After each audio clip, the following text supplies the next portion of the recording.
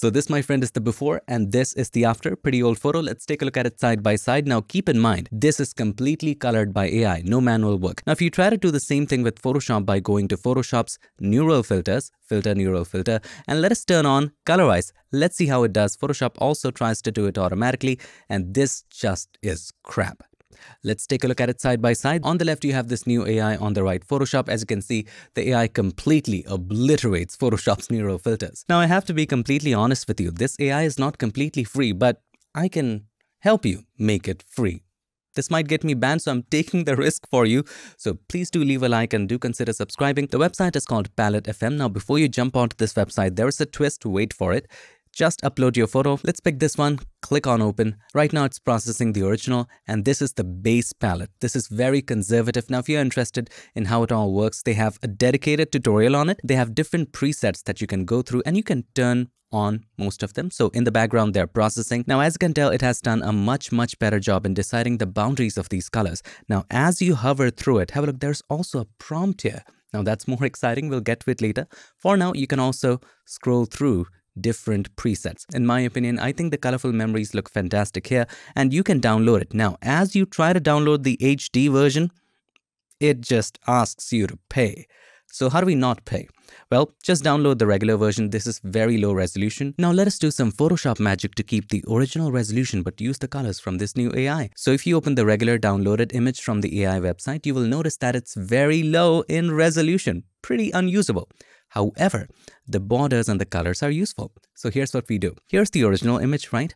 With the original resolution, just drag and drop the colored image over the original image, just like this. You already see where we are going with this. Extend it. Make sure you're aligning everything properly. So this should be fine. And now, simply take a look at the magic. Change the blend mode from normal, because we just want to use the color, to color. There you have the original resolution and the color from the AI. Now on top of that, you can always go ahead and correct these colors by creating a brand new layer and select the brush. You can take a soft round brush, change the blend mode of the layer from normal to color. And then if you feel this color is right and this is just shifting too much, pick this color and fill up this area. That's all. So that's how you can correct these colors very easily. Now you can take a little more time to give it a little finishing touch, but this is much better than Photoshop's neural filters. Now in the previous example, did you remember the prompts that we saw? What about these? Let us try a new photo right here. Let's try this one. So the real life story is that all of these colors are created with these prompts. So if you hover over it, you will see a prompt. If you click on this button, you get a chance to change the prompt. So this is what the AI thinks of the photo, and it wants the photo in color film. So you can modify this. Let's add HDR to it. By the way, I learned it from the tutorial that was already on the website. Click on colorize. So when I made it HDR, this is how it does. In color film, let's remove it. Eye popping HDR color. Let's try it again.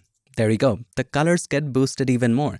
Now, if you look at the palettes right here, let's say colorful memories, you would notice if you look at the prompt, it says eye-popping color anamorphic. So what the different palettes or presets are doing is that they're adding or modifying different prompts and thus creating different kinds of colors. So you can add something like sunset colors and see how that modifies the image. So as you can tell, adding the sunset colors right here just made it much more warmer. So you can just play with this AI. Only your imagination is your limitation. So no matter what you type, it's going to create a different color altogether all the time. Now, before we move on to the next example, I think I owe you a little bit transparency, and the transparency is I am in no way, shape or form sponsored, paid or recommended or even reached out by any of these platforms that I'm going to be talking about today. If I was actually paid, why in the hell would I tell you about the hack to use the free version photo as the full version and blowing up the resolution in Photoshop? So in the next example, let's see if you can recolor photos that are obliterated by colored lights. So in this case, no matter how much I try to fix it with curves, try to choose the neutral color, no matter what I do, it just will break the colors down.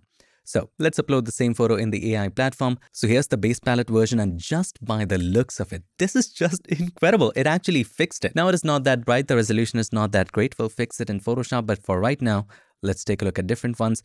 The colorful memories actually colors it wrong. We can try changing the prompt and see how it performs, but for now the base palette just works perfectly. Let's download it and simply drag and drop the low resolution over the full resolution and just expand it. Make sure everything is aligning properly and then change the blend mode from normal to color. And there you have it, super high resolution. Here's the before, here's the after.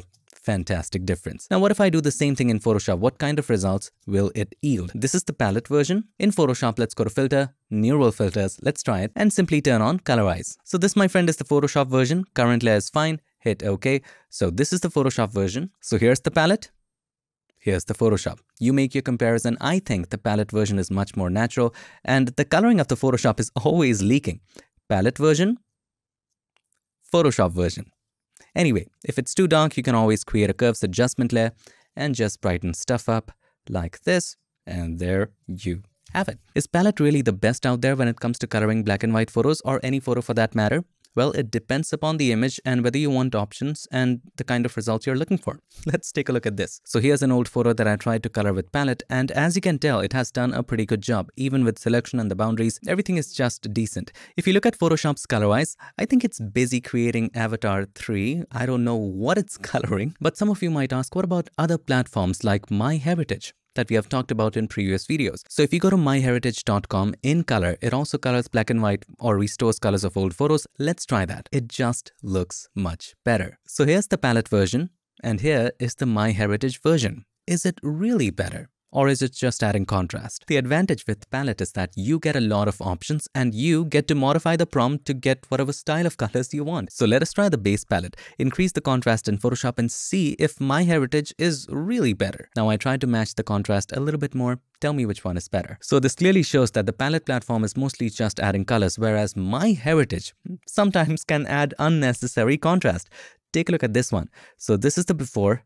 And this is the after. It's absolutely killing the details in the image. Now, of course, you can just extract the color using the color blend mode in Photoshop, but have a look at these areas. It is so high in contrast, completely overexposed, so there's basically no color there to extract from. Now, before we end the video, I wanted to give you a little bonus. Now, after you do all of this, you would notice that in old photos, there would be some scratches. It might be slightly blurred. So how do you get the details back? How do you restore? So after you do all the colorization stuff, or you can do this before as well, that's up to you. You can create a stamp visible layer at the very top by pressing Ctrl, Alt, Shift and E, Command, Option, Shift and E on a Mac.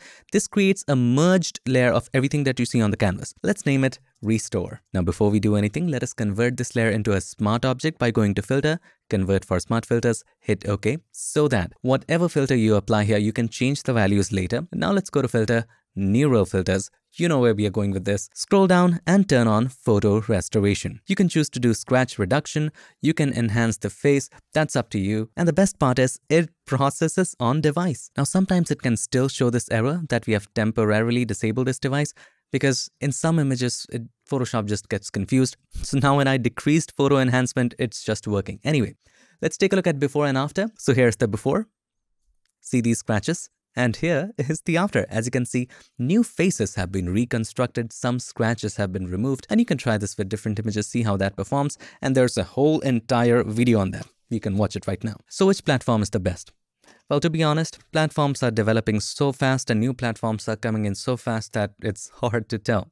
You have to try out different platforms, see what works for you. For now, what I like about palette is that although it gives you a lower resolution for free, you can use Photoshop to kind of get the hack to get the higher resolution. The new thing about it is that you have different color palettes that you can try, and apart from that, you can try your own prompts, own color styles and see how they perform. So I wanted to take this moment to invite you to join me to specially thank Suzy Hazelwood for all the photos. So I went to Pixels looking for old photos, and Suzy Hazelwood has the best collection of all the old photos in there. Especially if you look at collections by clicking right here, you would find a vintage set of photos. So you can use this for practice. Vintage found photos right there, 351. What a collection. I don't know where she got this collection from. Suzy, if you're watching this, please let me know the secret of this amazing collection of vintage photos. Thank you so much for watching. I hope this video helped you, and if it did, make sure to give us a like, and also don't forget to subscribe, and not just subscribe. Ring the bell so that you, my friend, don't miss any other feature tips, tricks, or tutorials. I would like to take this moment to thank all of these nice and amazing people for making this video possible and helping keep PiXimperfect free for everybody forever. Thanks so much for all your support. Thank you for watching. I'll see you in my next one. Till then, stay tuned and make sure that you keep creating.